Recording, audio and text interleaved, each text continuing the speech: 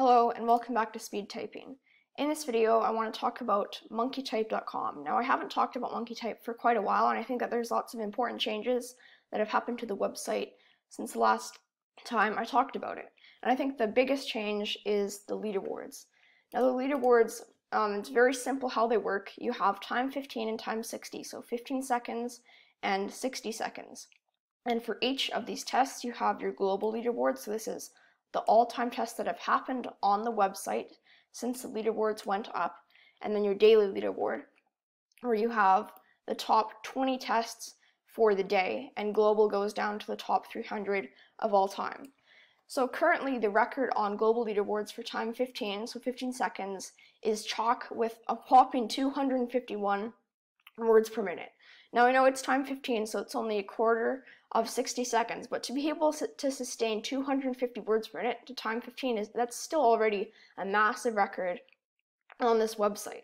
I can only burst up to, I think, about 230 words per minute, so he can burst faster than me, but then sustain that burst for 15 seconds. That's a pretty good score to put up there, considering that the leaderboards have just recently went up.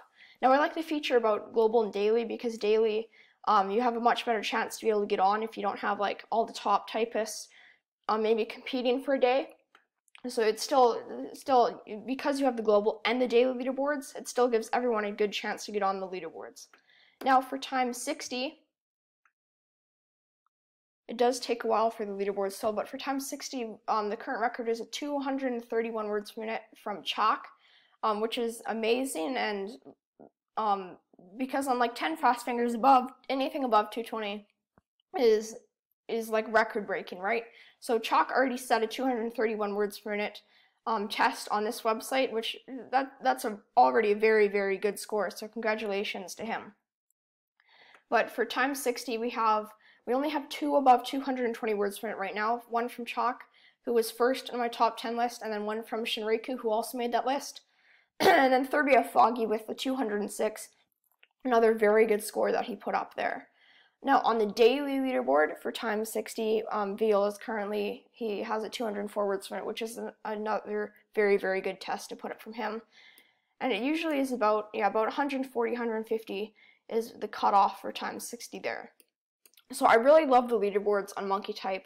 The developer MyoDeck, it was really smart for him to put them in. I was advocating for these for a long time, and I think that it's going to attract a lot more competitive typists to the website. Some things that I think could possibly increase the amount of reach that monkeytype has is possibly like friends races, where you can invite and challenge someone and you guys are both doing the same test, and the ability to view other people's profiles. But for now, the leaderboards, it's a really great addition to have, and I'm really happy that it was added. So yeah, that's the biggest thing that was added since I last did a video, and that's the leaderboards. But let's head over to the settings page, because there have been a lot of things that have happened in there since I last talked about it. So the biggest thing I think is probably the amount of themes that there are. I think there's maybe about, 14 at the most, maybe 12 themes when I started, and now there's just an insane amount. What I really like, there's some glitches that have been happening with them, but there's still a ton of themes that have been added that you can just click on to add. But the biggest thing that I think will now be overtaking these default themes is custom themes, where you can change every single color on the website. And people have been playing around a lot with this, but I don't think that there's going to be need for any more preset themes to be added, just because you can now set your own custom themes and then save your custom themes. So however I set this up, I could then click save, and then my custom theme color is saved. And then when I click back on custom, that's going to be the theme that comes up. So that's a massive thing that was added to the website. So now themes are basically, the limits are endless. You can do whatever you want with them. It's epic. The biggest thing I want to see on the settings page is that a bit more organization for the settings, because right now they're not very organized. It's hard for me to find an individual setting, so what I would like is, they have appearance here, but maybe I have to click on a button to see all the settings for appearance, just to clean up the website a little bit. I think that would help out a lot. But yeah, that's monkeytype. A lot of great work has been happening on the website since I last checked out the leaderboards. Lots of settings have been added. So yeah, go and check out monkeytype for yourself.